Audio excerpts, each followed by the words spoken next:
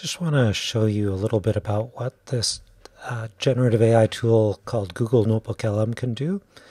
As opposed to ChatGPT or Gemini, where you search the whole internet, what this allows you to do is put documents into a library, up to 50 documents, and then you can query those documents as the data source for your searches or for your queries. It also has some research assistant capabilities built in. So I've added a research paper that I wrote a couple of years ago on makerspace informal credentialing or badges. So there's only one document here, but I could add more if I wanted to. But one of the things you can do, you can ask questions, of course, but if I click on Notebook Guide down here, it gives me a summary of the article or articles if you had more than one. And you can do things like this. They've got some pre-recorded things you can do. So one is study guide.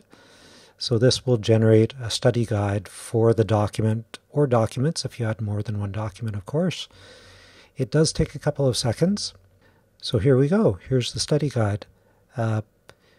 Short answer questions. It's got the questions here, and then at the bottom, some essay questions, and then glossary of terms, and then answer key at the bottom to help you study.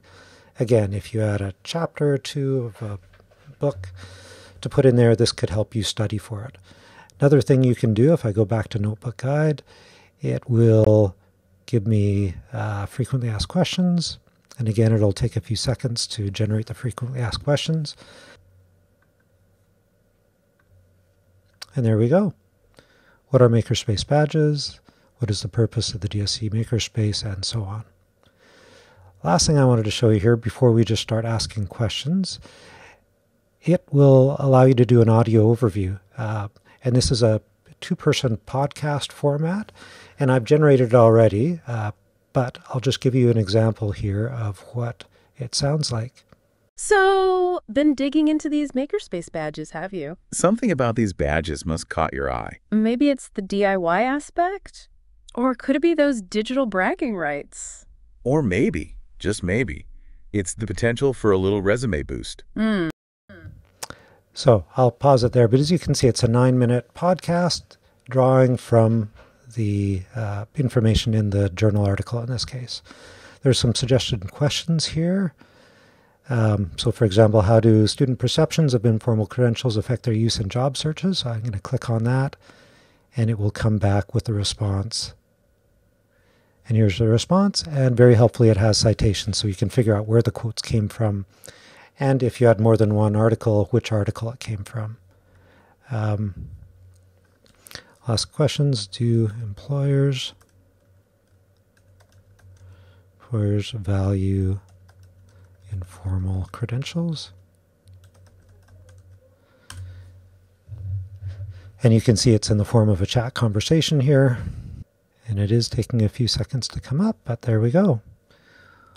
While the source focused primarily on student perceptions, they do offer some insights into how these credentials are viewed by employers.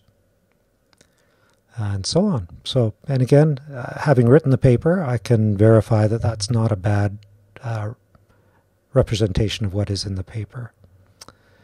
So there you go. Notebook LM, it's free to use if you've got a Gmail account. And again, it might be something useful for you. Again, all the same stipulations apply to this as any other generative AI tool. You need to disclose its use in research for research purposes, and based on depending on what your instructor has told you in terms of what they expect for use or not use of generative AI tools, you of course need to abide by that. But again, this might be a useful research and/or studying tool.